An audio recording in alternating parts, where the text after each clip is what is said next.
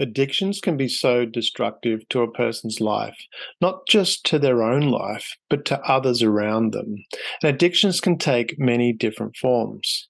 In this podcast, we talk with Roman Mironov about his addiction to porn and how he overcome that.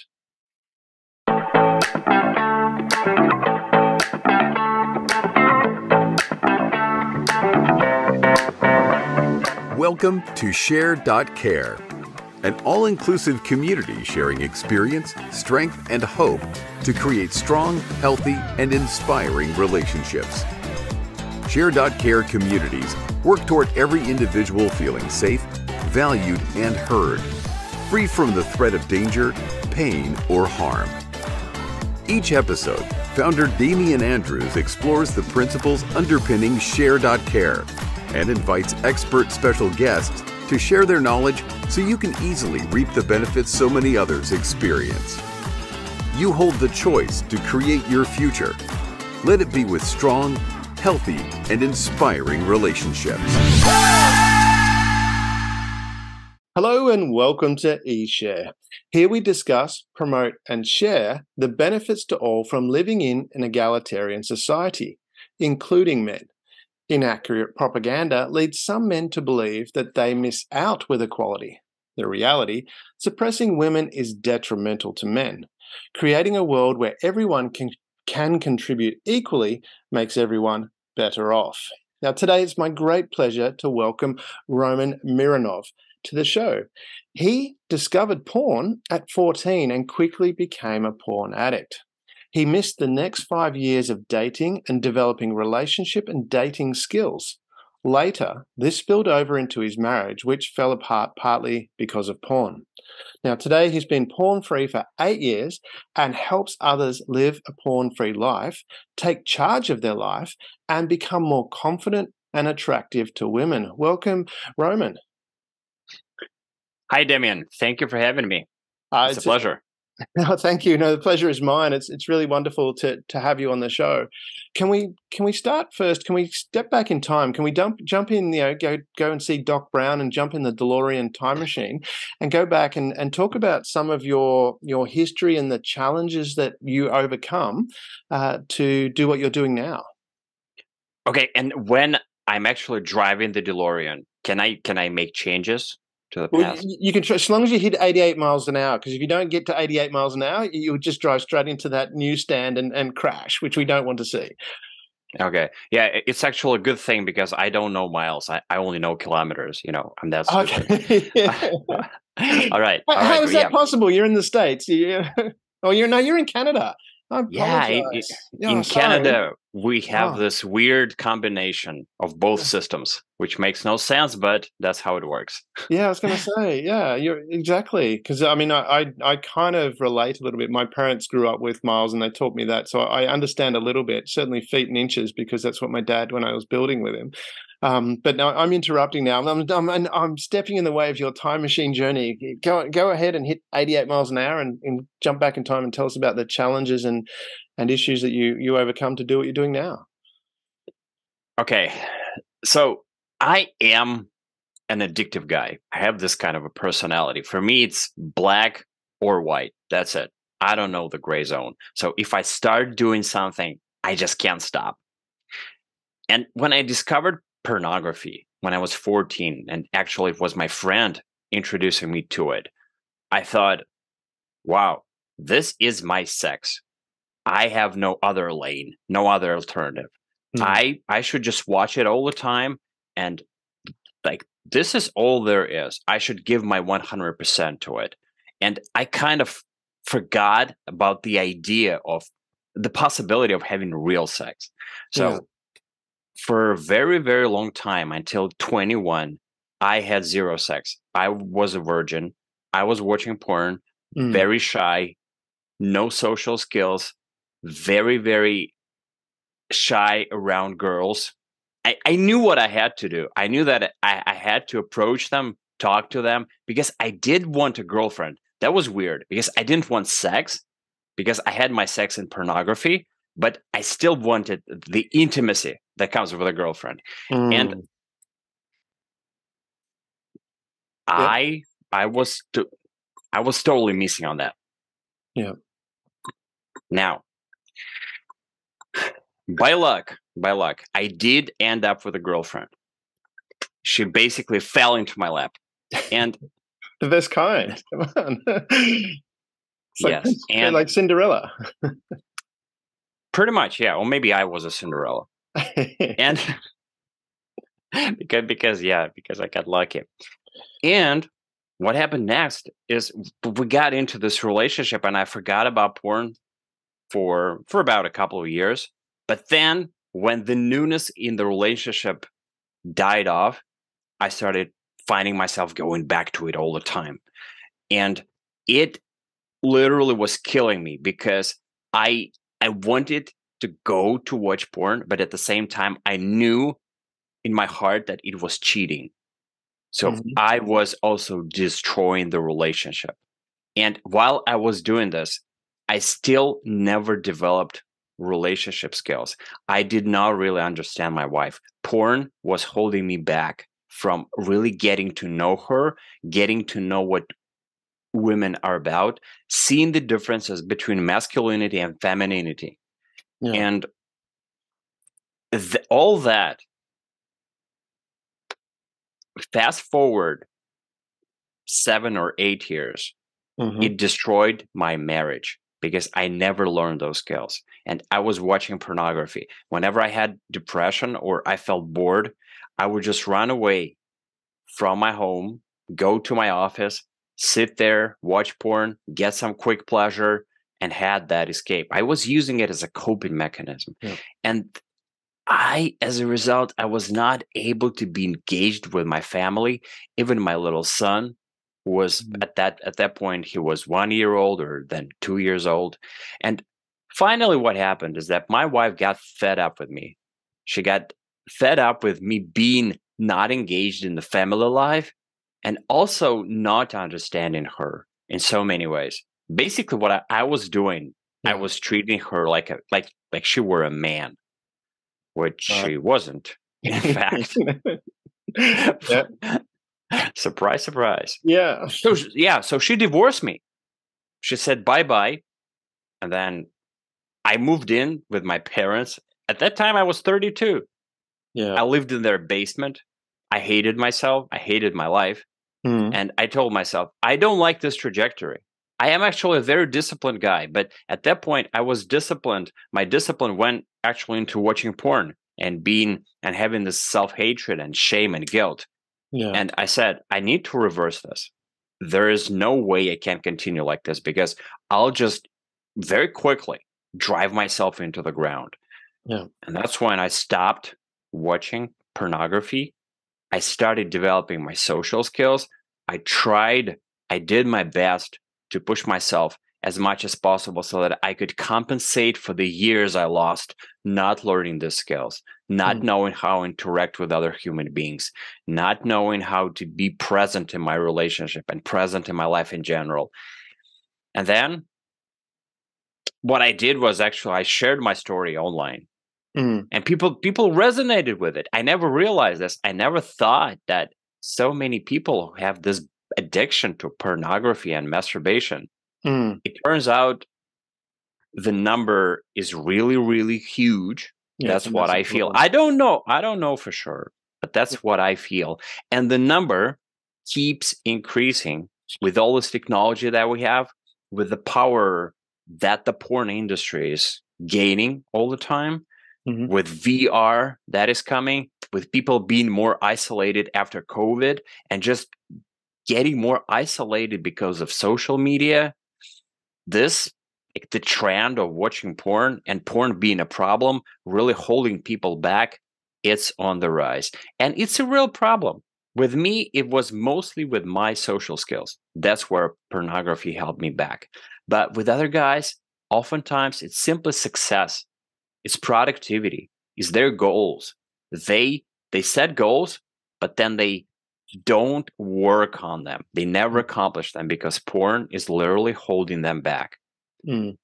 That's why, as a coach, I love to work with people. I love to work mostly with guys. And what I do is I help them build a basic system, and I call it No Fap system. So no fap, no fapping, no masturbation, and then I push them. I make them accountable to ensure that they break free from this addiction. Whew. Yeah, wow. When you talk about being an addictive person, is that? I mean, because you mentioned it's black or white. You're going. It sounds like you're either going flat out at something or you're not doing it at all. If I understand that correctly. With as being what? How do you know? Like, are you addicted to other things, or was it just mainly porn that you were addicted to? When you talk about having an addictive personality. Um, Yes. I was addicted to many things. Yeah. My worst addiction, I think the other two worst addictions were, if you can say that, I had three worst addictions. No, We can make up. Yeah. It's Something fine. doesn't make sense here grammatically. Anyway, two other addictions were, first, sleep. I was a sleep addict for a very, very long time until I actually broke free from it in 2018. And I hated myself for porn, but for sleep, I hated myself probably even more, because I would sleep in maybe for, I don't know, sometimes 4, 5, 6 hours. And at one point, I had to stay in my office. So I had like a bedroom there, and my colleagues would come in the morning and I would be sleeping. And even that embarrassment would not be enough motivation for me to get up. So you're sleeping on your desk? Is that what you mean, or I had a bed. you had a bed in the office? I had a bedroom, yeah, like a small bedroom. But they were able to see me actually. In your And office? Were you the boss or were you the employee? No, I was a janitor. Yeah, I was a boss. Okay, so yeah, so you come in and all right, so then you'd be sleeping in your little room that whatever you mentioned that you had, and people come in and that didn't bother you. You just sleep away. It bothered me. Oh, it did? But it did not bother me enough to get up on time. Well, what was your other addiction? Yeah, the other one was content addiction. So when I first went online, I saw the internet, and it was very, very. I'm almost embarrassed to say this, but that was in 2001. Yeah, I'm that old. I'm 40, and what happened? Don't be too concerned. I'm 50, and so I remember not even having the internet. 50? I thought you were 15. Yeah, no, and then it's obviously I look a lot younger than I do, which now is a blessing. But when I was younger, it was a bit of a curse when I was trying to buy alcohol. It was like always getting asked for ID. It was it was kind of weird. But anyway, I hated it. Yeah, when I was younger because it always I looked younger. But yeah, so so don't be embarrassed about being 40. It's it's just a number. Okay, did you just say all of this to convince me to sell you alcohol? No. I'm not doing that. I don't believe you. Okay, no, yeah. I used to drink a lot. I don't drink anymore. I drank all my share at once. So that's another story for another time. But so you're addicted to content. Talk about your addiction to content. You found the internet and you've gone, wow, there's this whole world of information out there. What were you surfing? Mostly forums. Yeah. Now they're not that popular as they were before, but when I discovered forums, I was just, wow, people from all over the world just sharing their opinions, their stories, their ideas, and I got hooked. Yeah. And it's been going on for about, I would say, 16 years. And I would just lose myself online, completely lose. So I would wake up in the morning, if I did wake up on time, and I knew I had my work to do, a lot of work actually. But I would say to myself, okay, I'm going to look at a couple of forums because I don't actually want to do the work. I feel bored.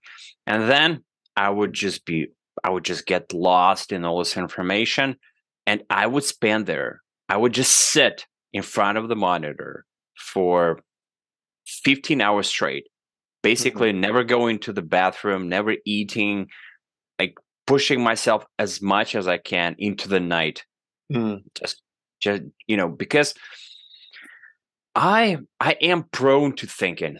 I'm overthinking things. So when I watch porn or when I watch content, this helped me actually overcome that overthinking, shut down my thinking mind. And I did not have any better tools at that point. So I thought that this was my only escape. So with the overthinking, when you say you didn't have any better tools, what tools do you now use? Because that's, I would say, probably a common problem that a lot of people do have is, they're constantly thinking. And, how did you what did you do to overcome that? I do 3 practical things. The first one is when I meditate in the morning, my 20 minutes, I program that state of no thought into my mind. And whenever I catch myself overthinking during the day, I just push myself to return to that state. I know what it is, and then I know that I can go to it. So that's what I do. Not easy, but I'm doing my best. The second thing is just pushing myself to get present to the moment. And I don't want to sound too woo-woo, but the idea is this: whatever I'm doing, I'm trying to expand my consciousness in order to include everything that's around me. Let's say I'm driving. Instead of thinking, I'm just trying to get this like 270-degree view of everything that's going on around me. I'm very, very present to the pedestrians, other cars. So I want to be engaged in the process 100%. And then the third thing that I do when it comes to overthinking is I will oftentimes just push myself to do the thing without thinking. And maybe I know that this could lead to a problem, but I will still do it. So for me, even if I fail, it's better to do the thing and fail than to overthink. So I push myself to fail more. And sometimes, even if I see, let's say, something falling, let's say off the table, I will just let it fall. Because for me, it's teaching my brain that it's okay not to be thinking about optimizing and making things perfect, but it's okay for things to fail sometimes. That's why I'm a failure, by the way. There's a lot you can learn. We learn more from failure than we do from success in most cases. So when you're talking about that, this you've got the 3 addictions you talked about, being porn, sleep, and content. Talk us through, did you have a plan for your future, so to speak? Did you have goals? What was that process? Because did you have that in place then? I'm just curious to understand whether that was something that you'd actively done. For which one? All 3, like for your life at that point in time. So you say you discovered porn at 14, and then I'm guessing, with the sleep addict, I'm not sure if that was before you started work, but certainly while you were working. So I'm guessing that's a little bit later than 14. And then content, I'm imagining that's probably later in life as well, because you discovered the internet around 2001, you mentioned. So putting that into context of your age. No, that would make you about 10-ish, 11-ish when you discovered the internet. Is that about right? If my maths is working well? No? No. Because I was 18, 17. 17, 18, yeah. So, okay. My maths is not good. Maths is my something as well that I'm not good. English, I say English is my second language, and I don't have a first. So if I fluff up English, it's because I'm not that great at it. So with your...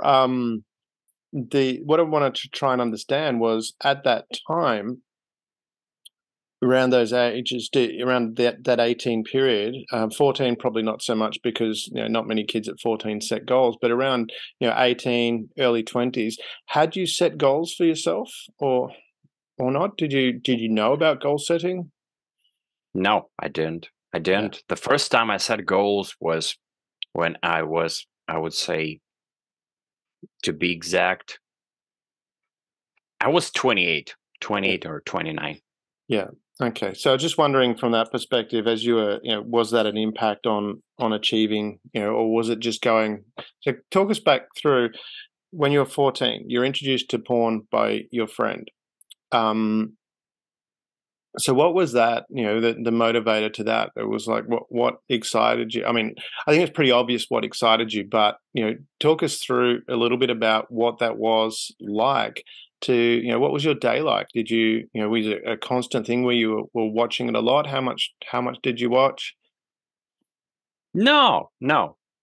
That time period, it was very different from what's happening today. Because I was still an active kid. I like to play soccer. I like to go out with my friends. I like to read books. I loved all of those things. Yeah. And there was literally no way in hell for me to be watching porn all the time because I did not have access to it.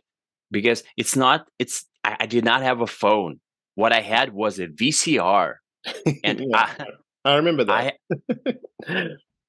Yes.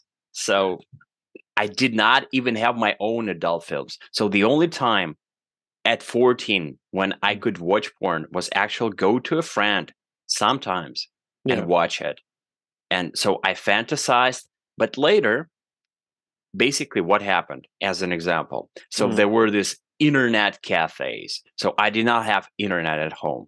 So I would go to this cafe. I would spend about an hour downloading photos. So in that 1 hour, I would be able to download, let's say, 15 photos. And that was all that could fit into this floppy disk. I would grab this floppy disk and try not to look creepy, in this internet cafe as much as I could. I felt so much shame around this.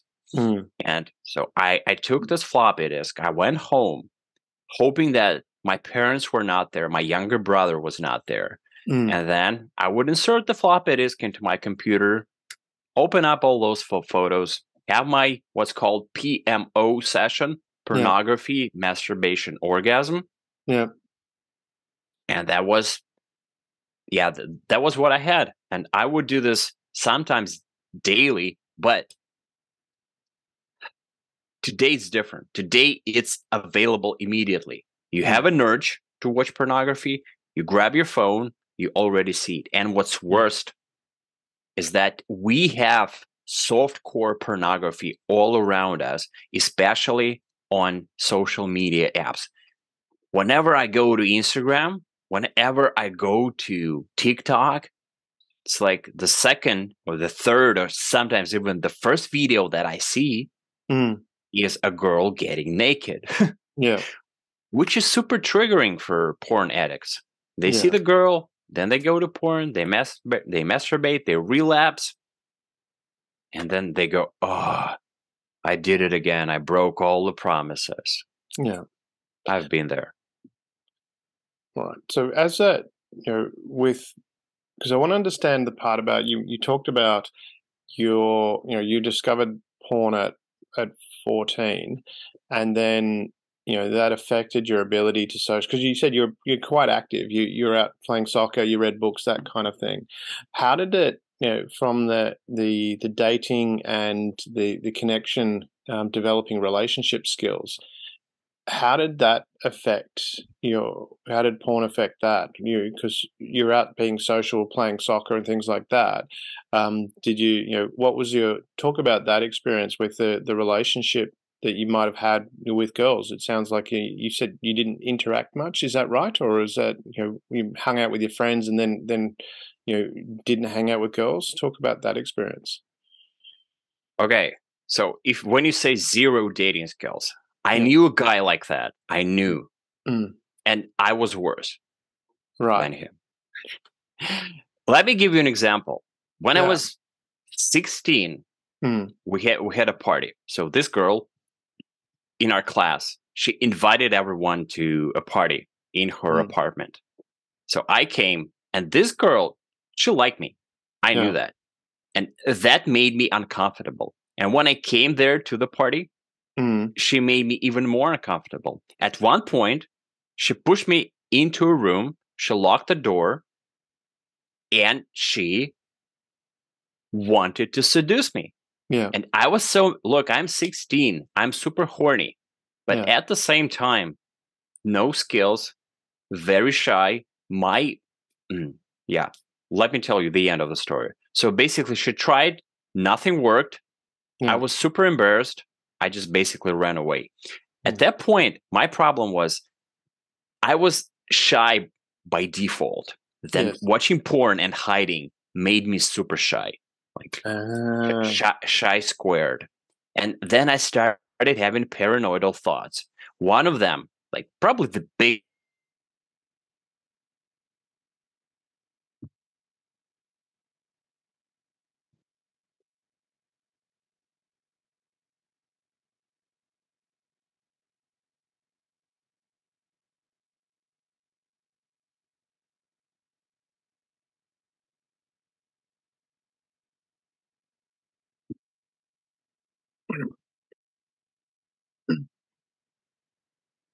Apologies for that. That's why. So you were sorry. We just had a little bit of an internet snafu there. You were saying that you were shy, and she was she was trying to come on to you, but you were shy and couldn't react and got scared and ran away. That's where we lost you. Okay. So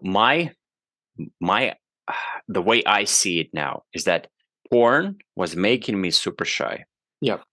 And why? Because I was afraid that my parents will discover that, and they will actually give me a lot of grief. And then I started to project this fear onto being discovered, let's say with a girl. When they know that I'm dating someone, I would feel that they would have the same type of reaction to it, a negative reaction like to porn. Yeah. And that's why I never tried. That was one of the stupid ideas, paranoidal thoughts that was holding me back from actually dating. And what I did, I lost what I consider 5 golden years from 16 to 21. At 21, that's when I lost my virginity. And the problem is that I knew what I had to do. I knew where the girls were. Yeah. And they were offline in those times. I knew where I had to go to meet them.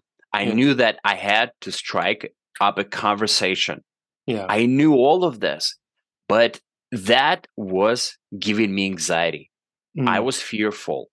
And I thought to myself, look, why would I go and face all this fear, actually tackle that anxiety, when I can just stay at home in the comfort of my monitor, my crusty keyboard, and then and I was rewarded for staying there because whenever I made that decision, I was rewarded by the short-term pleasure of PMO.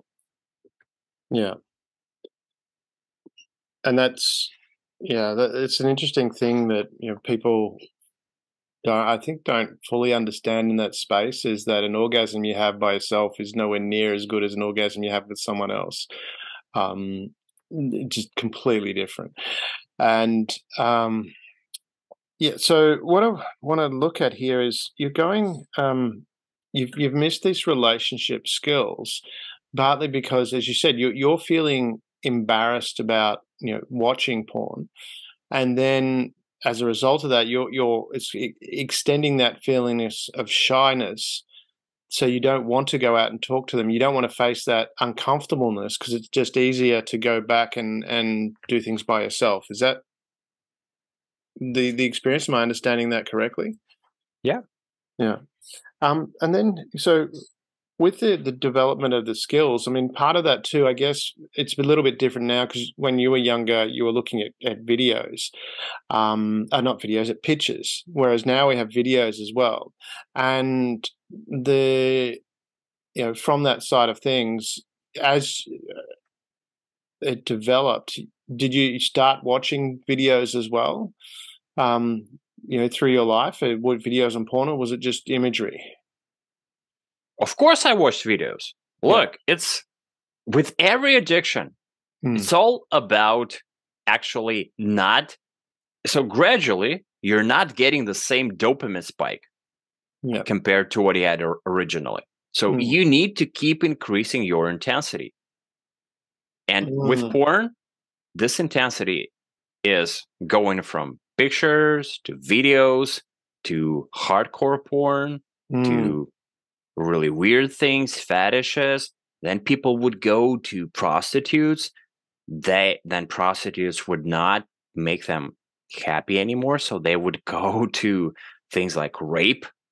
And like the last thing, it's like whenever you keep increasing this intensity with porn and your sex addiction just in general, it's like you are being inhabited by this dark energy. And this dark energy, it wants more and more and more until it makes you lazier and less motivated, until gradually you're super lazy even to get up, let's say get off your couch. And in the end, it just kills you. It literally wants to kill you. It's like with terrorists and those people who actually, let's say, do mass shootings. What happens in the end? They shot everyone and then they shoot themselves. Yeah, because this is the dark energy overtaking them. Same thing with increasing the intensity of porn. It becomes a downward spiral. I was literally falling down that downward spiral, that rabbit hole, and thankfully, I became aware enough that I was addicted, that I was able to stop my fall. Yeah. So going back to when you were younger and your friend introduced you to porn, can you, from your background, were you, was sex something that you talked about with your parents, or your parents talked about with you? I'm just wondering about that because, like, I remember when I was young, when I was really young, my mum, introduced us to the biology. Myself and my sister. She. I remember this book that she had, and it was how, and it was two robots. It was literally two robots on wheels, and one had a penis and one had a vagina, and it just showed that they drove together. And I spent the early years of my life thinking, knowing what happened, how babies were made. But my question was, do you just sit there or do you move? I didn't understand. That was my question when I was younger. But did you have that kind of thing where your parents talked about it, or was it something that was talked about at school, or was that, that introduction to sex via porn?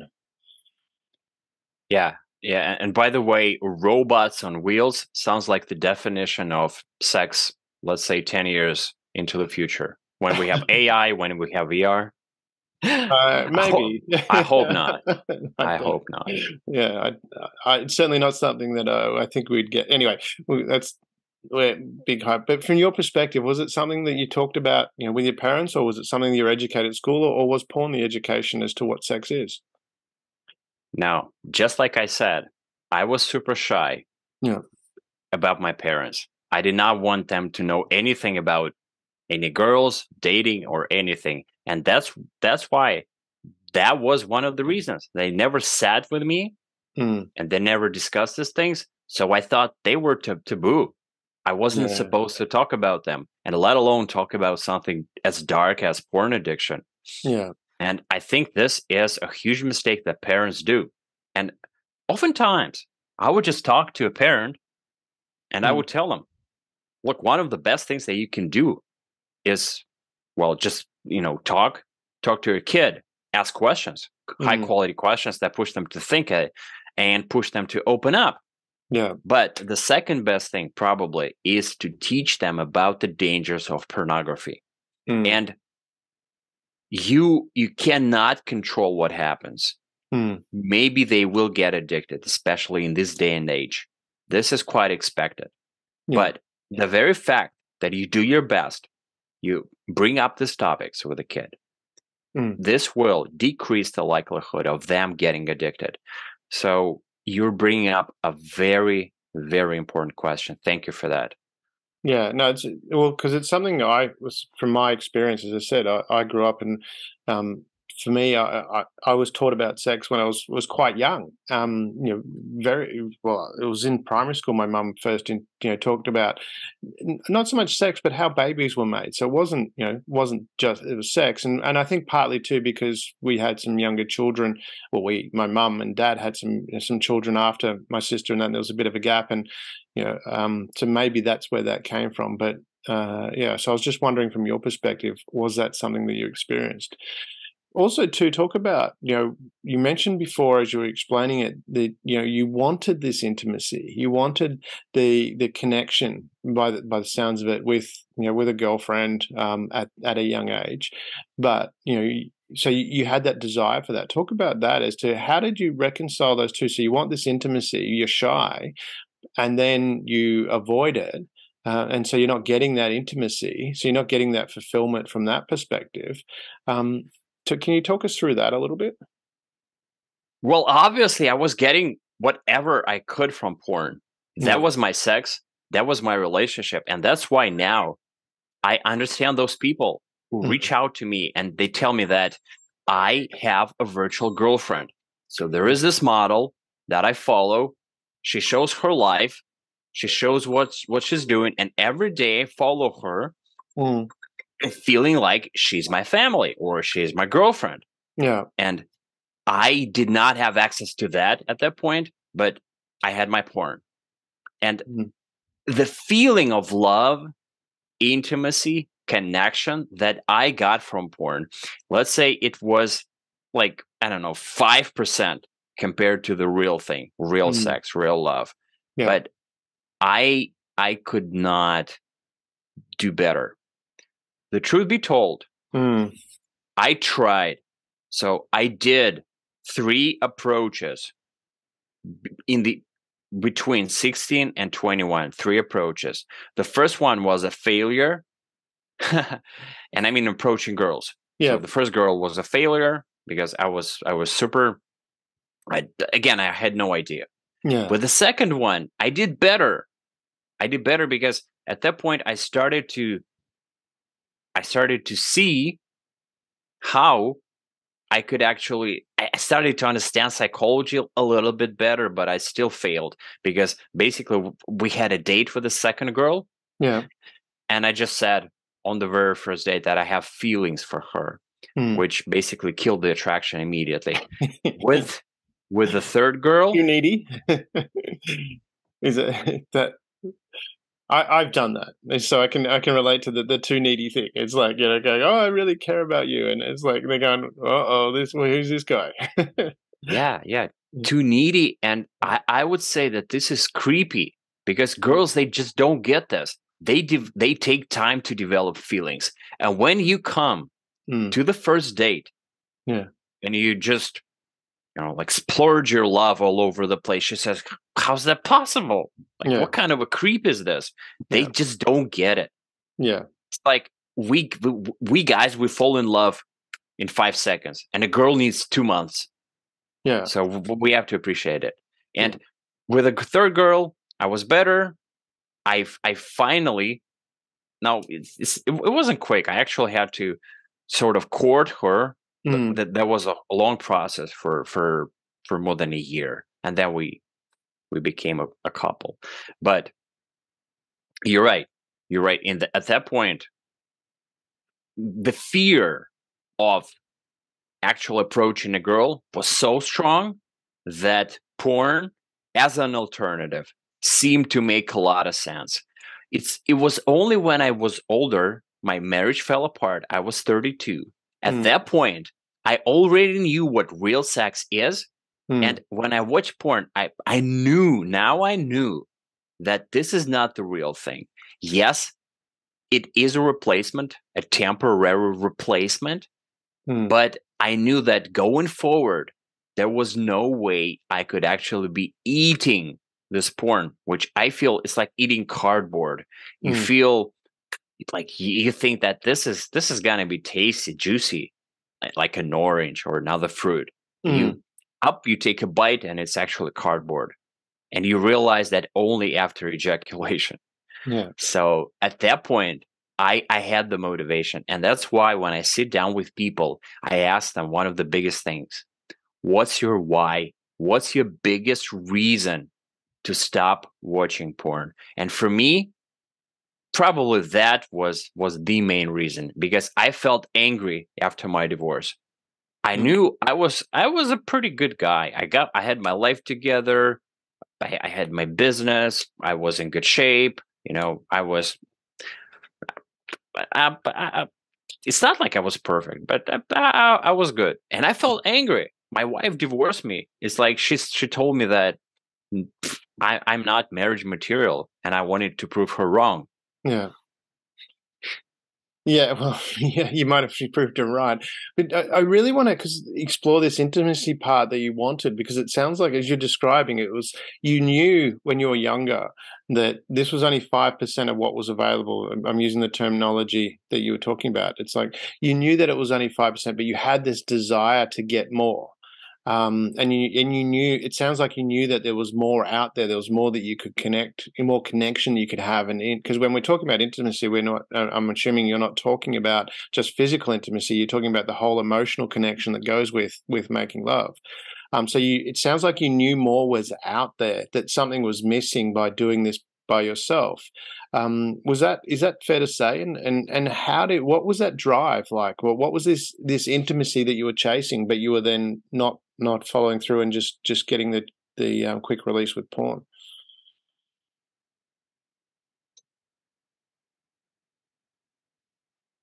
Okay, I had a taste of what it feels like to be with a girl. I mean, to have the whole gamut of feelings. Because when I was very young, I would go to summer camp, Mm-hmm.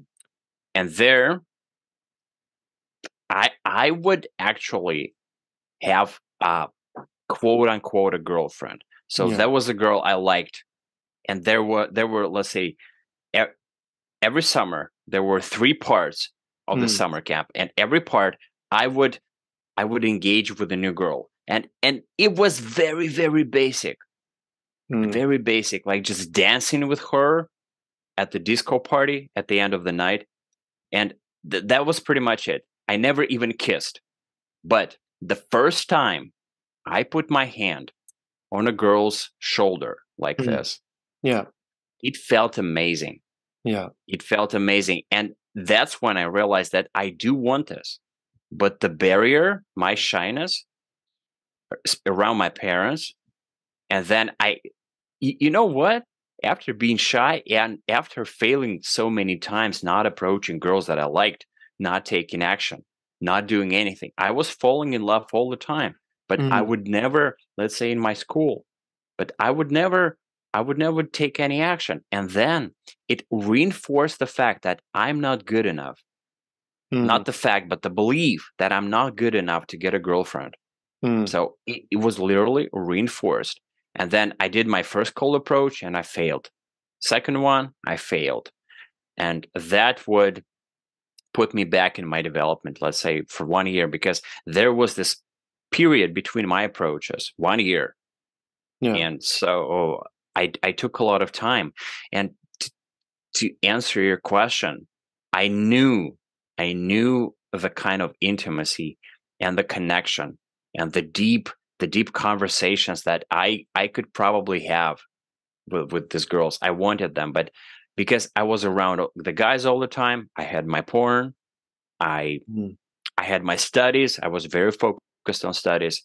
I was kind of a nerd and also a creep, because if you think about it, a guy who wants to actually talk to a girl, but instead he runs home to jerk off, that's my definition of creepy.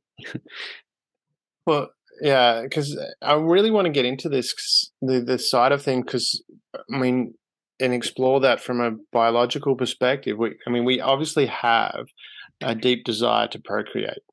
males and females. Otherwise, the species wouldn't continue. And so, but you talked about this. So when you're on summer camp, and the first time you put your arm around the girl, and you felt that connection, that physical connection, you felt, if I understood correctly, you felt this sense of this strong sense of connection. Is that fair to say? And is that something that you were chasing more? As is that not, when I say chasing, it's something that you knew that you wanted more of, but something that you kind of replaced with porn rather than going out and developing those skills? Yes, you're absolutely right. That's what happened. Yeah. I had a taste of it. I knew that it feels great. I did not think about this in any biological terms or psychological terms at that point. I just knew it felt good. Yeah. It felt good, but at the same time, I felt shameful.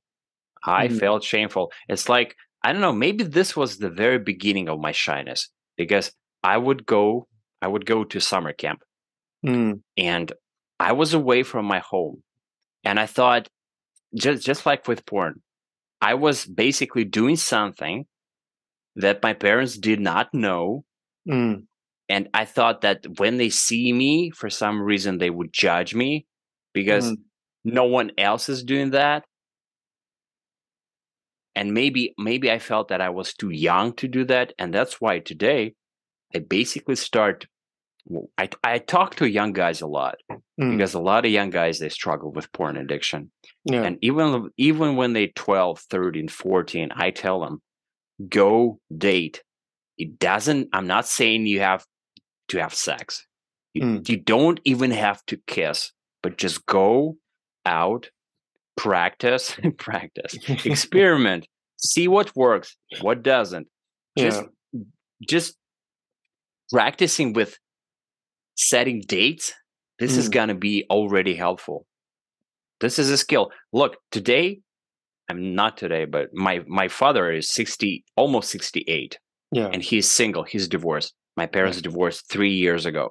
And he wants a girlfriend, which is amazing if you think about his age. But he's super active, very energetic, very. I don't think it changes. I mean, I saw someone draw a graph of there's a guy called Mark Gungor. He has a program called Laugh Your Way to a Better Marriage. But he drew a graph of man's sex drive, and it says that it peaks about 16 or 17, and then he said from there it goes down, and if you can see my finger, he draws it, and he goes, from there it goes down, and he goes all the way through your life. From there it goes down, and then you're dead. So it's like, I can understand your dad at 60. My dad's 75. He's single. Has been single for a long time, and he's still having fun. So I don't think it changes. Okay, I don't agree, but I mean, he has his point, and probably he has his data to back up that point. Yeah. Okay. So my point with my dad was, where was I going with this? You were talking about your dad dating and getting out there. Why? I don't remember why I was talking about my dad. I mean, I love him. That's one of the reasons, but what's the other reason? Well, we're talking about intimacy and connection was the underlying principle of what we were getting to. So maybe I'm not sure where that was going from that side of things, but from the intimacy side of things, we have this biological need to do that. And you were talking and explaining about getting out there and practicing and being able to do that, because to have that intimacy, to have that connection, it's a skill. Being able to talk, to be able to communicate with people generally is a skill, but being able to talk to the opposite sex is also a skill. So I think that might have been related to that. Does that spark anything? Who knows? He's gone. It's gone. We will move on.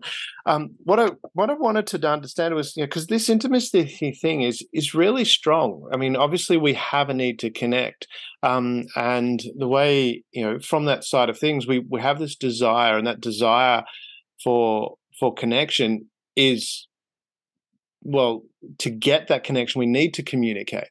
But as you're saying, from your perspective, you felt embarrassed about what you were doing, which then further inhibited your ability to overcome that. What did you do to actually overcome that ability, or was it the case of, you, because you said that the third girl that you courted for a year before you actually started a relationship? Talk about that. How did you get out, and what was some of the struggles you went through to actually get to the point where you actually were dating? Okay, I think with these three approaches, okay, with the first two, I just pushed myself. I don't remember exactly why. And it's not like I did hundreds of them in order, to be able to analyze myself. No. Yeah. But with the third one, what helped me a lot is that I actually saw indicators of attraction from her. Yeah. I saw that she liked me. I knew that. So it made the approach easier. It wasn't super easy, but it made it easier. And I know this because a lot of guys will tell me when it comes to dating that I am looking for those indicators of interest. And I always tell them, don't do that. Create attraction. Don't wait for her to be attracted. Yes, that's the first question. The second question. So what happened with that girl? Yes, she liked me, but she also had a boyfriend. And she was kind of getting out of that relationship, especially because she liked me more. Yeah. So it took her 1 year to break up with that guy. And it was drama after drama after drama. I got addicted to it. I was looking forward to her calls, to her emails, because I was missing normal her attraction, though. you kind of wait, and you want to go. No. That's not normal. What I did, wasting my year on that girl, even though she later became my girlfriend, that was a waste of time. That 1 year I should have spent dating other girls. And that would have increased my chances with her, because she would see that, she would get jealous, very competitive, and she would break up faster. I like that. That's great.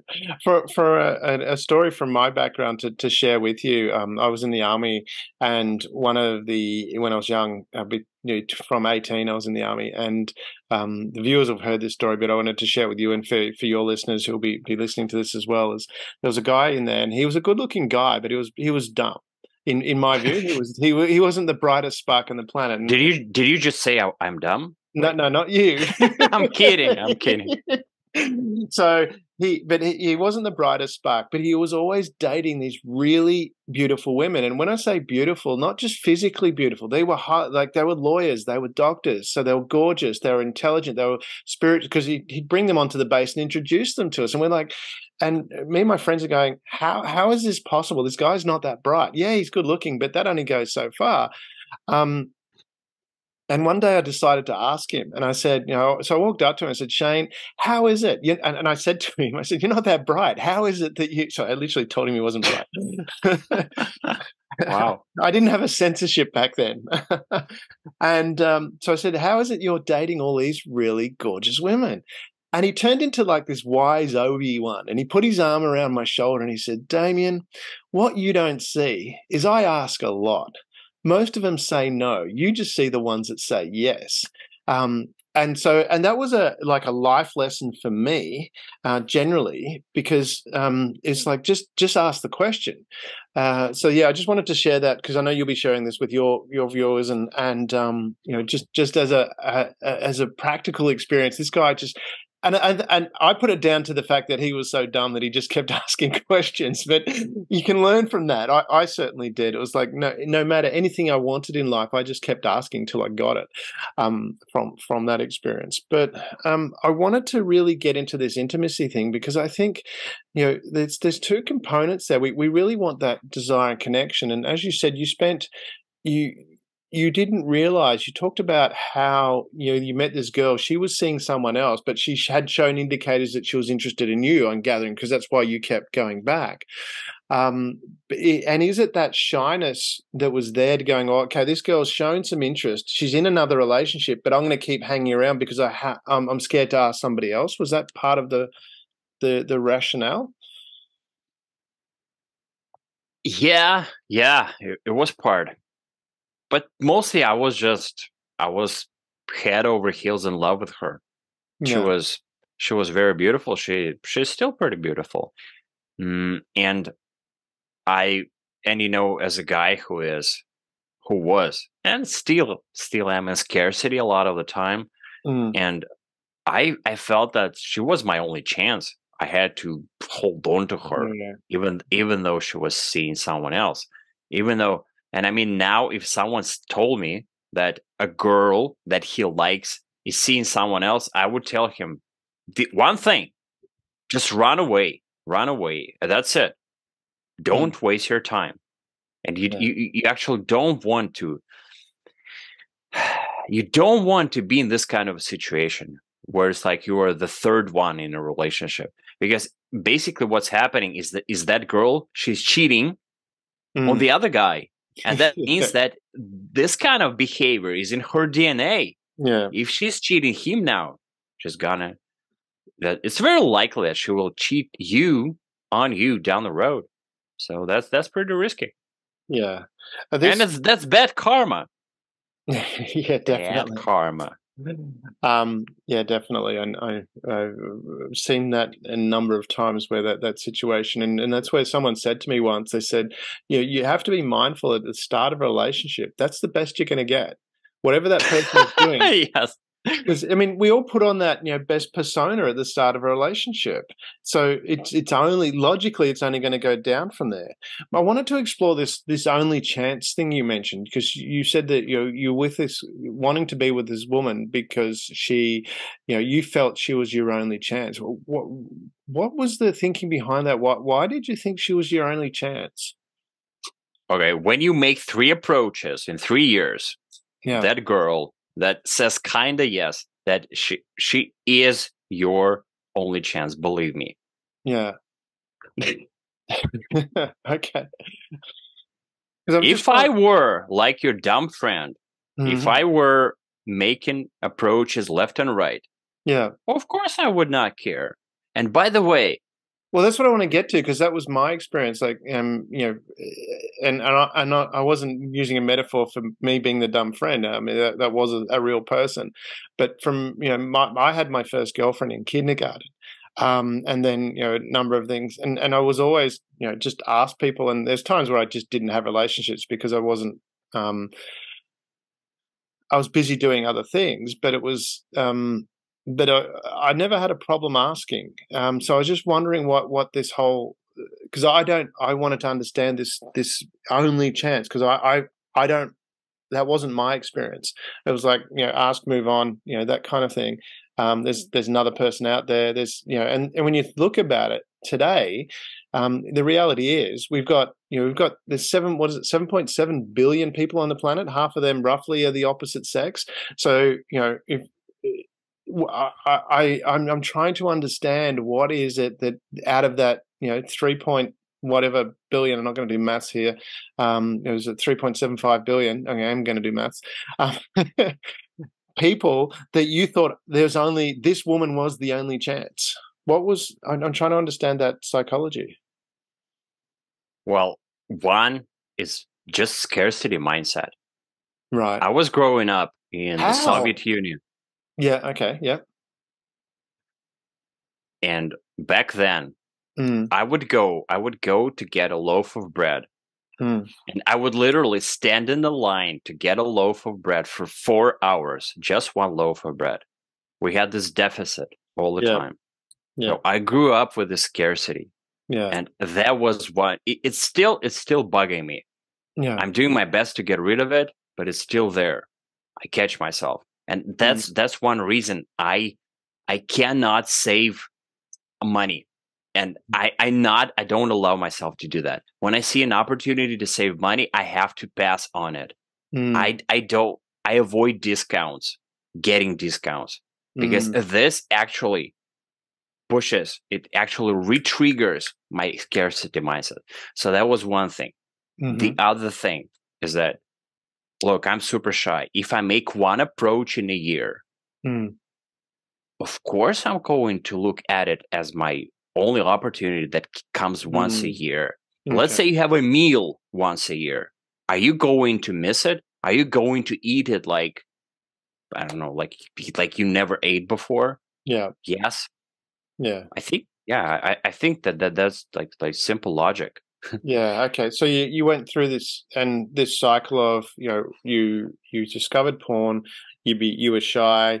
The porn made you feel even more isolated because you felt, you were doing something wrong. So you pushed yourself away, and because you hadn't asked many people, you didn't think there was that many opportunities out there. Is that summing it up? Yeah. Okay. Exactly. Yeah. And Yeah. So and that's the exact definition of the situation that people find themselves in yeah. today, younger guys. Because I did my approach once a year, and compared to what they do today, Mm, that wasn't too bad, because they would never approach anyone. What At best, they would text someone, DM someone on a social media app, mm, hopefully. But yeah. even that might not happen, because, guys, look, if someone very young gets into porn addiction, it literally rewires their brain in a Mm, negative way. And now mm, they lose all self-esteem right away, because they're hiding. Whenever you are hiding something, you feel shameful, you feel guilt. mm. And that tells you that I'm a bad person. That's running in their mind 24/7. I am a bad person. I'm a bad person. Something's wrong with me. And when you are in that kind of a place, I mean, how's that? And you also taught yourself that you want the most beautiful girl, because this is what porn teaches you. It's all about the visual component. It's all about beauty. So you want the most beautiful girl, but then you're Yeah. thinking, where's that girl, and where am I? There's Yeah. no way I can approach her. So it's a dead end situation. It's like a stalemate. It's interesting you mentioned that you want the most beautiful girl, because I mean, I've got a lot of friends who are in very long-term relationships, and from what I can tell, they're very happy relationships. And you can tell when someone's not in a happy relationship. When people are in their 40s and 50s and 60s and they're turning up to a function still holding hands, it's a pretty good indication that they're, you know whereas, and you can tell by the way they interact, and you can see the couples that aren't that much attracted to each other because there's a distance there. So it's not one of those things. And so I'm talking about the friends that I've got that are in those type of long-term relationships where they're still very much in love with each other, and having conversations with them and talking about what was it, what were the criteria that they set when they were looking for a partner. And then there, that's probably one thing to think about too, is setting a criteria as to what works for you. But the criteria for them was always more about character. And that's not to say that the people they're dating are not attractive. From what I can tell, they're very attractive people, but they're attractive people as a whole as well. So not just and beauty's subject. I mean, it's beauty's in the eye of the beholder is where I was trying to go with that. So from their perspective, you can see when when I'm talking with them, that their partner is the most beautiful person, and so they look attractive anyway. But their goal, what they wanted and what they were looking for, was character first. And if didn't make and one of them said, he said, I had a set of characters, and if they didn't, character traits, and if they didn't meet 80% of that when I was first going dating with them, I stopped dating them. It just said, that's not what I'm looking for. So I'm just wondering from that perspective, because he's talking about porn, as you say, it sets a false sense of what to expect, and that's where I wanted to talk about that from when we mentioned video before. The behaviours of women in that are not so far from what's realistic for women, and I think we probably misunderstand, and that women like sex just as much as men. They just have different triggers. And porn certainly doesn't teach you those triggers, from what I've seen. Is that, talk about that from your perspective of how did you, go about learning, what actually works to turn a woman on? Because it doesn't seem to be, well, in some, because having looked at porn myself, it's going, well, how could you? You know, well, that's what I'm looking at. Going, well, how can we reconcile that? I was fortunate. I had a similar experience to what you're talking about because my mum talked about it with me when I was young. I can't remember exactly what age I was, but some friends come up and talked about, you know, how there's a video on sex, and I'm going, what's the excitement? It's just sex. You know, because they were getting all excited about it. And I was like, I don't get your, what do you want to go off and watch this for? And I just I actually didn't go and do it because I was like, I don't get it. I'd rather go out and do something else. Because to me, it wasn't this, you know, this taboo or thing. It was just a natural thing. So it was like, yeah, whatever. But, you know, I mean, I'm 50, so I've seen a lot of things. And how did you reconcile that behavior? How did you, you know, when you look at it and go, well, that's not what works for women. That's not what turns women on. Talk about your experience of going through that process and how you developed to understand what women really want. Okay. Can you repeat the question? Yeah, I'm kidding. Was it? Yeah. Okay. So first of all, let me say this. The expectations that porn creates in men, they are horrendous. This is not what real sex is about at all. Porn is not designed to teach sex to people. Yeah. It's designed very, very skillfully in order to get you aroused, get you hooked, and get you watching it on repeat. That's it. That's why it shows beautiful girls, like ideal, perfect bodies, which do not actually exist in this reality. They do, but they're super scarce, and that's not what real body is about. It does not show any feelings. It does not basically show what man is supposed to do as a leader in the relationship. It only shows the pleasure that the guy is getting from porn. So the whole idea of porn is to overstimulate. It overstimulates you to the point when you get to real sex somehow and you don't get aroused. There is this thing called porn-induced erectile dysfunction, PIED. Yeah. That's because porn is just too stimulating. Now, to answer your second question, how I developed my understanding of this. So first of all, in my marriage, and in total it lasted for 11 years, I never did. And that's why I lost it. Because, well, you know, I was, not to mention that I was not able to actually do good sex, but I also tried to push my ex-wife to act out porn scripts. I saw something on porn, I liked it, and I would tell her, hey, let's do it. And thankfully she said no, because I would have been so embarrassed now to have done that. I didn't. I'm very thankful for her. If she's watching for some reason, some weird reason, thank you. What I did then, after I started being single, started going out. So first of all, I started to learn dating skills and relationship skills 100%. I put myself out there, did a lot of cold approach, learned a lot of theory. And at that point where I practiced both dating and sex, I learned about this. And the first thing I learned is that it's very different. And maybe this is the main takeaway for our listeners today. So guys, you're listening to this amazing podcast that Damien created for you to learn just this one thing. And while I was saying this, I actually forgot what I wanted to say.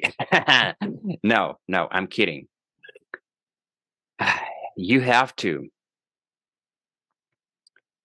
realize that guys, our attraction is immediate.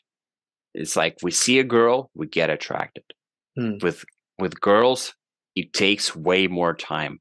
I sometimes jokingly say that it takes a woman to get 1 week to get aroused. So before you have sex, 1 week before that, you start increasing her buying temperature very slowly, very slowly, very slowly. Whereas with you, it's boom, and you're ready to go. Yeah, I mean, that's great advice, because I've heard that many times before. Whereas, yeah, certainly women foreplay is a 24-hour game at a minimum, Yeah. and they're turned on very differently. And that's a topic for another podcast. But I wanted to explore this part because you mentioned about erectile dysfunction, porn-induced erectile dysfunction, which is, it's a very real thing. And the other component I wanted to explore about that was, because I've read and heard about people in a relationship where, to have sex, the guy had a magazine open looking at porn while he's making love to his partner, and it's like, I can't fathom that. I can't imagine what that woman was going through to think that this guy is focused on someone else while he's with her. That's got to be such a big turnoff. But the other part that I wanted to explore with that is, your hand has a much tighter grip than a vagina, and we know, our bodies, we train our bodies to. That's why the military does the things that it does. You train a stimulus response. We go through drill over and over again. Now, if you've got your hand on your yu yang and jerking away with a tight grip, you're training yourself. You're desensitizing yourself to the ability to actually have sex and have an orgasm.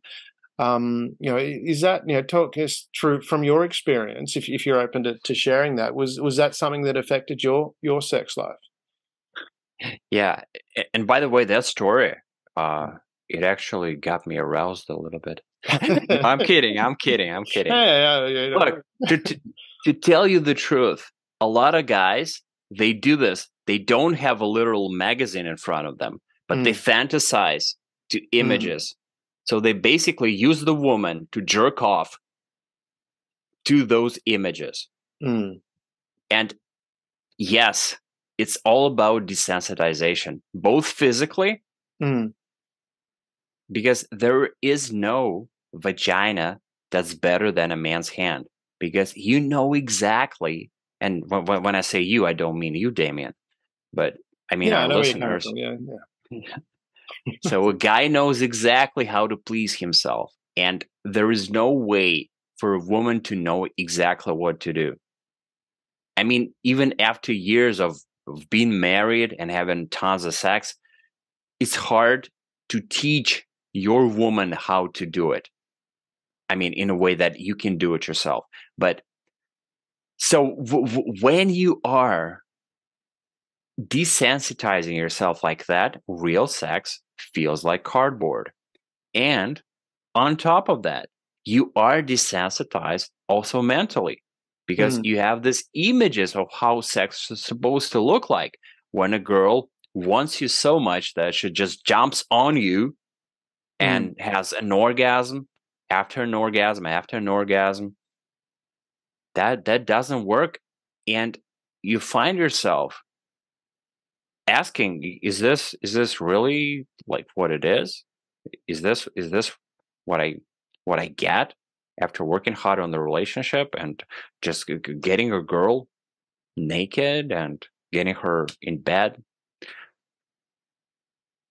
I wonder about, because what you mentioned there is that it's so hard to teach, the woman to arouse you the right way. The way that I'm going to say the way that you've trained yourself to do that, because, I'm looking at it from the other side of things too. If you've trained yourself that this is the stimulus and response, you have no idea, because you mentioned before about the intimacy not being as great, and I read a lot about that from that experience, and and the difference being is because a person has trained themselves to respond to a certain way, they actually, and when they have real sex, it doesn't feel as good. But what they're missing out on is, because they've trained themselves a certain way, they can't actually get the full gamut of what real sex is, and therefore they actually don't get it. It is actually a lot better, but they just don't know how to get there, and they're going, well, it's not as good, but it's because they've put this big roadblock in the way of actually getting to that point. They've gone down a completely different path. So I'm just wondering when you say about, this part of, and that's probably where we talk about that porn addiction and erectile dysfunction, is because, from that perspective, they've trained themselves so far the wrong way that they can't even get to where the right way is, and get close to understanding that this right way actually has so much more, much pleasure to it. Because I can't, from my personal experience, I can't equate masturbating to being anywhere near close to having sex with a woman. It's not even in the same ballpark. It's completely, it lacks so much stuff. But I can imagine if you've trained yourself over and over and over again that this is the way it should be, then you might not be able to take that leap to the next level. Is that an understanding? Well, that's my understanding, and from my experience. Is that sort of what people go through, or? Okay, let me give you my example. Yeah. My first sex sucked. Yeah. I hated it. I could not get an erection. Yeah. And basically there was no sex. So it took me 2 months. Yeah. To develop the confidence to have real sex. And when I had it for the first time, it was mind-blowing. It's definitely in my top 3 of life experiences. Definitely. Nothing compares to that. Compared to that, porn is a joke. So what you're saying, I could not agree with it more. You're right. But when I think about this is what I think. It's like, Star Wars. Dark side and light side. Yeah. Light, like this, the energy of light and the energy of darkness. So when you are pleasing yourself, you are jerking off, you're watching porn, you increasing your intensity of porn over time, you're desensitizing yourself. It's like this dark energy, this black hole, it's sucking you in. You are on this dark side, and you're going deeper and deeper into that. You're becoming a Sith Lord. Yeah. But then when you are at the dark side, there is no way you can experience all those other beautiful things, emotions, experiences, intimacy, being connected, being spiritual, feeling love, because they are on the side of light. All spirituality, and when it comes to love is spiritual. Yeah. It's like 2 souls connecting to each other. When you are being selfish, you are into this dark energy. There's no way you can be selfless and be in that energy of light. You have to drop off the addiction, become selfless, and then you'll be able to experience love. If you're still selfish and you go into a sex situation and you want pleasure from it, you're getting it totally wrong. Because especially as a guy, I would say for me, 90% of my pleasure comes from actually pleasing the woman. Yeah. That a lot of fulfillment and accomplishment, that's what I feel. And then let's say the other 10% is the pleasure I'm getting from my orgasm. Yeah. I love that you said that, because I mean, in life generally, and we talk about this a lot at share.care, is that in today's world, it's in your own selfish best interest to help others, and that's about it is because it's about giving. I mean, you get so much. I have friends that I have now that they did some hardcore drugs. In their time, and I can't relate to that because I never did anything in hardcore when I was younger, or older. But they say now, that they spend a lot of their time helping other people, and they say they can't compare the high that they get from giving to the high that they had from drugs, because the high that they have from giving is so much better than any high that they got from doing drugs. And what you're talking about there, and I love that you're, because that probably is the key part of that is, and what porn doesn't teach is that it's not about you getting that makes it special, that makes it really over the top, because when you're in this moment when you're really connected with someone, you're really flowing together and you're giving to them to help that flow, all of a sudden it creates this whole different experience where you just intertwine, and it's this amazing thing where everything just explodes, and at the end of it, it's like it's beyond anything that you can do by yourself, because you've got that giving component to it. So I love that you brought that up, because it just, that's what creates that connection. So from that side of things, in the development of the relationship skills, I mean, you said, when you first got married, if I understand correct, going back to that point, that you actually stopped watching porn for, a number of years. Did I hear that correctly? Yeah. Yes. And then you said there's something that drew you back to that. Do you want to talk about what it was that sent you back down to wanting to watch porn? Okay, one of the reasons was just feeling bored. I felt bored, and I did not know any other better way to feel good about myself in the moment. So I would just do this. And my reason for being bored was basically being bored with work. I worked long hours back then, and I would just lie to myself saying, yeah, I worked so hard, I deserve this, so I could do it. But at the same time, it felt like cheating to me. Right now I remember how I felt, and I felt like cheating, especially because at that point that was weird. Yeah. I found actually a porn actress that looked a lot like my wife's friend, and I sort of liked that friend, and I was jerking off basically to the fantasy of that friend. That was super cheating. I knew I was doing the wrong thing. And one of the problems is that as you get into the relationship, the newness, it wears off. And newness is key for testosterone. That's why with a new partner, it's way easier to get aroused, because you feel that newness. Now, what should happen in a good relationship is that after those 2 years, or let's say after 1 year, when you feel that newness dying, you should be replacing it with deeper connection, the love that we're talking about.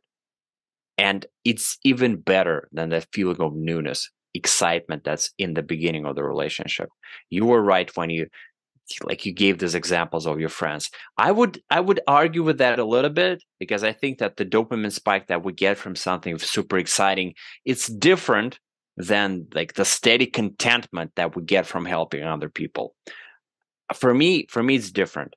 It's like comparing, I love broccoli, but if you tell me what's more exciting to eat in general, is it broccoli or ice cream? I would say it's ice cream, even though I don't want it. I love broccoli, but I know that if I eat ice cream, it will feel more excited to have it in my mouth. So the same thing with helping. But anyway, that's not the point. The point is that replace this newness with more love. But when you're young, it's super difficult to do, because you actually develop this idea of love, of flowing, like you said, of being together, being connected as you grow older, because you become more selfless and you want to get out of your head more, versus a 20-year-old guy who is in his head all the time, who thinks about his body, who is anxious, who is always thinking me, myself, and I, me mentality. For him, going selfless, that's like what? What are you talking about? Selfless? Yeah. What is that? That's not in my dictionary. It's interesting what you talk about, and I love that you brought up dopamine, because I mean that's somewhere, and a lot of people don't realize that, well, they do know that. I think most people realize that dopamine is what makes us feel happy. What a lot of people, I believe, don't realize is that you can actually control that. You can create that simply by thinking happy thoughts. And I do this. I mean, from my life, I don't have a day where I'm not happy. I don't feel depressed. I don't. It's and that's an exercise that I've learned, and then I teach people is, this is how you can create your own dopamine release so that you are feeling happy all the time. And you can put that into your relationship as well, so that you feel that as well. It's not something that it's cause and react. You can actually control it. And you mentioned Star Wars before, so it's kind of like the Force. You have the ability to, I think it was Obi-Wan in A New Hope says, yes, do you control it or it controls you? And he says it's both. And that's where, when you have control of the Force, you can, have this dopamine release in a way that keeps you excited when you need it to be. And so from that side of things is having that connection, having those relationships, as you talked about in your relationship with your wife. So you were in the relationship, you moved away from porn, but then is that the case where you said that things got a bit stale, if that's to use a word, or what was it that triggered you to go, okay, was there one trigger or was it just an ongoing thing? How did you, develop something and said have an attraction to your wife's best friend? Okay, before I answer, could we do that exercise? The dopamine with me? thing? Yeah. I'd love to know your secret trick. Grab a pen. You got a pen? The last pen I owned was 5 years ago. No, I'm kidding. Yeah, I'll go grab one. All right. Here we go. Yeah. Yeah, you're not going to need a notepad. You're just going to need the pen. Oh, really? So grab the pen. Put it between your teeth. Don't allow your lips to touch the pen. Mm-hmm. All right. Now try and be unhappy. Try not to smile. Okay. What are you feeling? You cannot put that in your mouth and not let your lips touch it and not smile. Just by that physical action starts that dopamine release. So that's a simple exercise it can do to actually make that happen. The simple process of actually, and it's been proven medically, where they've done a lot of testing on this, where you actually just think happy thoughts, it starts the dopamine release, and then you build on that. But it's creating it as a habit, so that you actually become, it's like anything, the better you train at it, the more you train at it, the better you get at it. But this is not something that's hard work. It's not like going to the gym where you're lifting lots of muscles. You just have to start focusing on, and we know this works. I mean, when you think about it, you've probably heard of, there was a movie that was released in 1937, and I know you've heard of this movie. It was the first full feature-length animated movie called Snow White. And I don't know many people that haven't heard of that movie. And in that movie, Snow White sings "Whistle While You Work." Why do we do that? Yeah, exactly. You're smiling. You get it. Similar, Mary Poppins, in the movie Mary Poppins, a spoonful of sugar helps the medicine go down. She says, in every job that must be done, there's an element of fun. Find the fun and snap, the job's a game. Why do you think they design video games the way they design them? Because they teach us these little rewards. If you give yourself these little rewards during the day, and same token, in your relationship, if you give yourself little rewards for doing little things, and this is, we mentioned before about foreplay being a 24-hour game. Walk up to your partner, kiss her on the back of the neck, and say, "Hey, babe, love you," and walk away. You create all these little things. That's not hard to do. You'll feel good about it, but it's also creating arousal in your partner. So there's a lot of things like that, and that can be a topic for another podcast, because we're going to have to wind up soon. From the perspective of your experience, if you were to give, because we actually are looking at the time going, we do have to wind up. This has been fun. Time flies when you're having fun. If you were to take your key wisdom or wisdoms for people, what would they be? What would be the key things that you would say you'd like to leave the listeners with? Okay. And before I answer that, I'll answer your previous question that that I did not answer very quickly. Okay. Yeah, no. So, Go. Sorry. Go to that. I forgot because you asked me a question. okay. So one reason was boredom. Yeah. For going back to porn in my marriage. The Yeah. second one was actually depression, because at one point I was mildly depressed, and I had this model of the world. My dog had died, and I was blaming myself for that.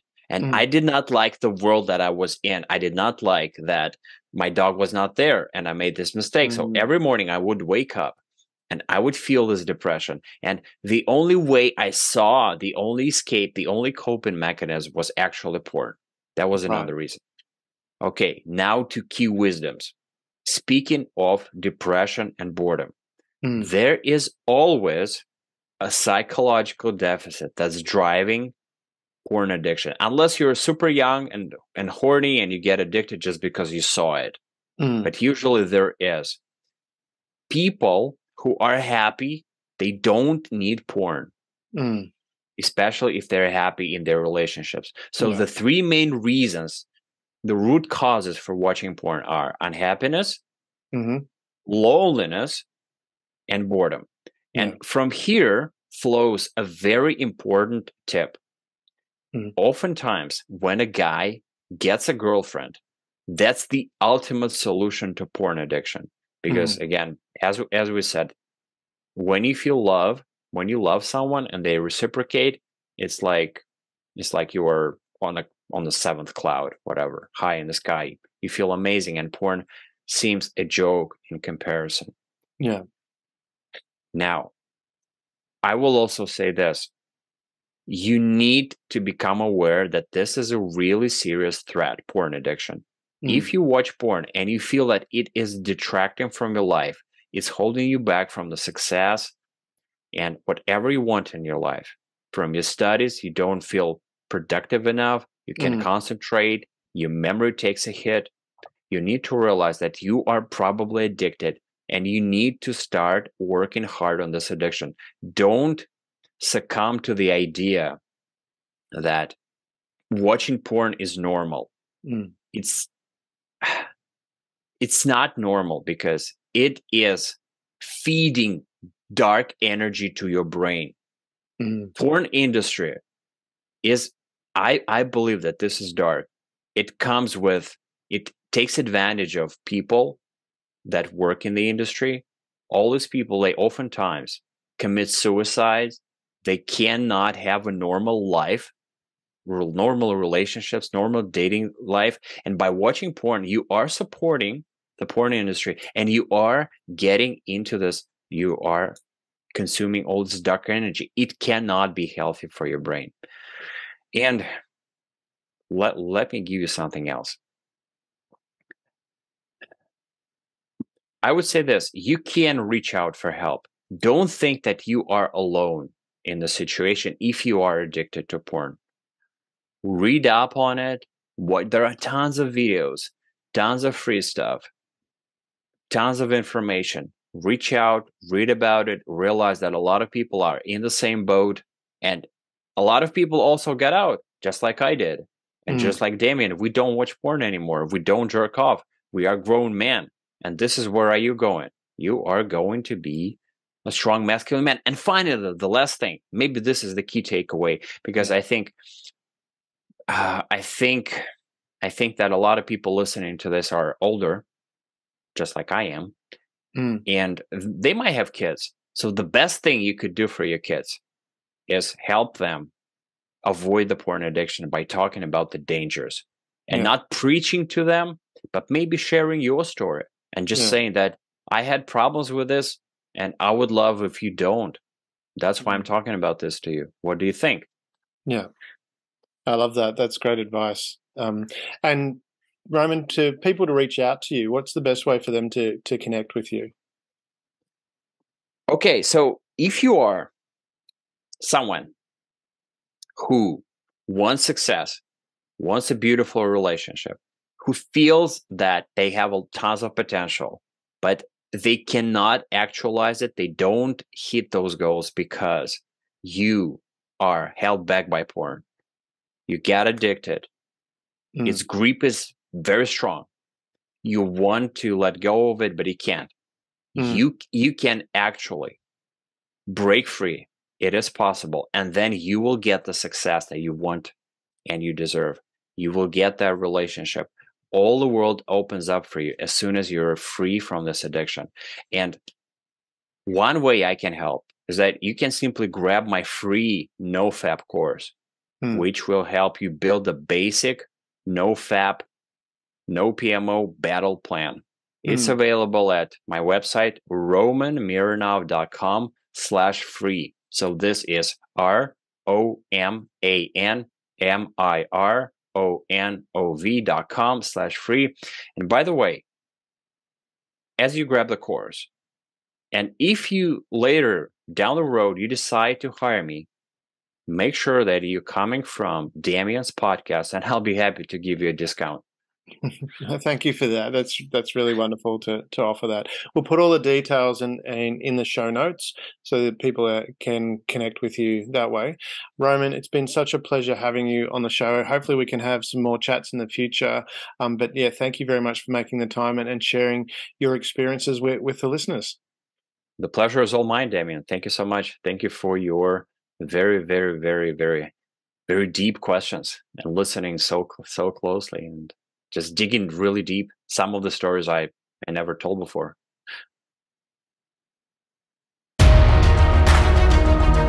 Thank you for being part of the eSHAIR.care community and helping people around the world prosper. You're creating a bigger pie for everyone to share. The more people contributing to the world being a better place, the better the world becomes for others and for you.